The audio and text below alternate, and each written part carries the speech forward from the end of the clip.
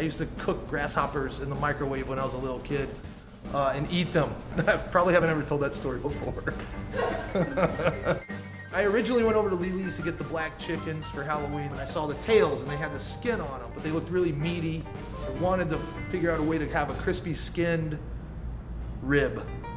I think it's very adventurous at first when you say you are going to eat pigtails, but once you take a bite, you realize it's such a familiar flavor and texture, and people fall in love with it.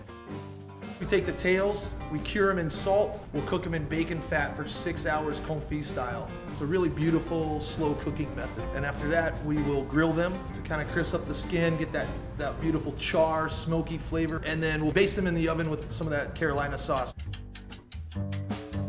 The onions themselves are something I fell in love with eating tacos in Tucson growing up here. We decided to pickle some peaches, that sweet, tangy, spicy, rich, kind of delicious dish. I think anyone can make an amazing steak. I think anyone can make an amazing pork chop, but there's so much more of an animal that gets thrown in the garbage. The big reason why I do it is for that challenge, to see if I can get people that don't think they would like something to like something. I'm still trying to get my wife to try octopus.